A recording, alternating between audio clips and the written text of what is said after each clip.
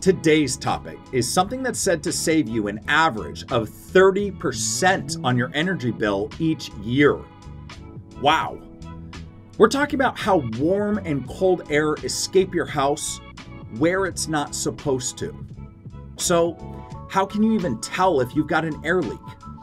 Well, the best way is actually pretty fun.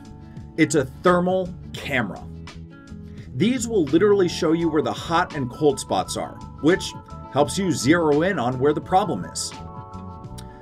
But unless you're a night hunter or maybe a home inspector, you aren't likely to have one of these in your toolbox. I looked them up. They are super cool, but the ones that are worth getting are thousands of dollars. I still want one. The next best thing is a visual inspection of your weather stripping. Couple of things that you can be looking for. Is your weather stripping cracked or brittle? Is it missing any large chunks?